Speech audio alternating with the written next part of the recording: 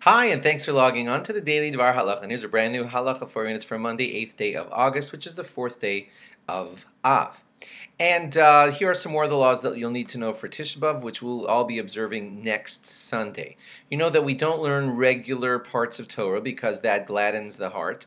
And if a rabbi is teaching a group of children on Tisha B'Av, the children could be young enough that that prohibition might not apply to them because children don't get as much joy as they often should from learning Torah.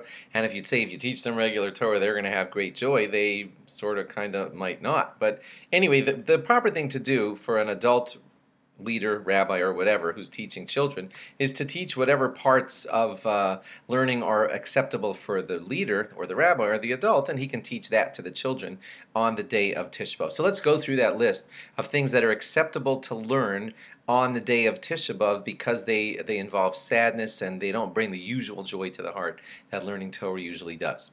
You can learn the book of Eov because that is generally considered a sad story, and all the commentary and everything, just study that book of Eov if you want to. Also, there are parts of Yirmiyah which discuss the coming destruction of the temple. That too could be learned on Tisha B'Av. Eicha, of course, that thing that we lean on Tisha B'Av night, you could be learning that throughout the day of Tisha B'Av any time.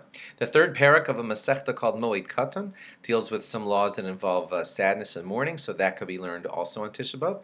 The Gemara in Gittin on Daf Nun Vav, that's 56, that can be learned because it has all the stories of the destruction. The Gemara in Sanhedrin on Kuf Daled, that's 104, that Gemara also discusses destruction things of the temple, etc., and therefore it can be learned on the day of Tisha B'Av. The story of Josephus, which is basically the writing down of the history of what happened at the destruction, you can read that on the day of Tisha B'Av. The Yerushalmi, that's written at the end of the Masechta Kaltanis about fast days, that too is appropriate for learning on Tisha B'Av.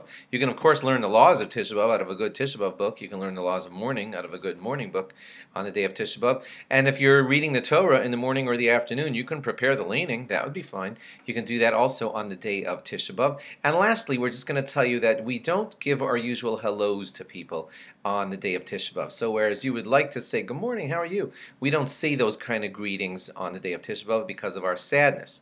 If you bump into someone who's negligent on that law and gives you a big good morning, don't embarrass them. Just give them a kind of somber response so they'll kind of realize, oh, did I? Oh, yeah, on Tisha B'Av. Just your response wouldn't embarrass them, but just kind of put down the joyousness of the big hello, because we don't do big hellos on the day of Tisha B'Av. When we pick up our phones, usually everybody answers their phone saying hello, and that's not 100% proper on the day of Tisha B'Av. So some people pick up their phone on Tisha B'Av and just say Tisha B'Av, or they just say yes. As long as you're not saying that big greeting hello that we do at the beginning of phone calls, that would be not so appropriate on the day of Tisha B'Av. Thanks for logging on. Log on again tomorrow for more. Bye-bye.